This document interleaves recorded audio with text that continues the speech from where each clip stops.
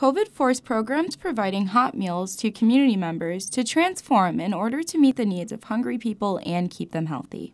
Many organizations, like the Church of Christ in Athens, now offer take-home meals rather than traditional sit-downs.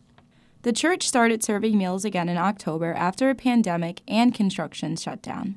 We would average easily 40 a week, and now we're heading back towards that, but we're probably 25 to 30 is a good week for us.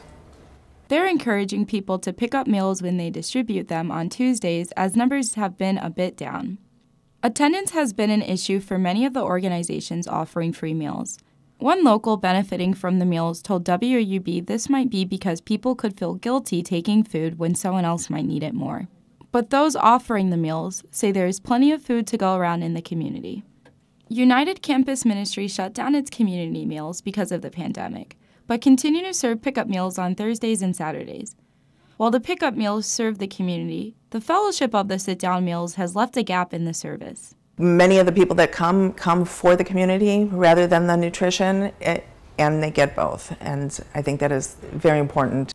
UCM is still determining how to safely serve sit-down meals in the fall. For Newswatch, I'm Destiny Jarm in Athens.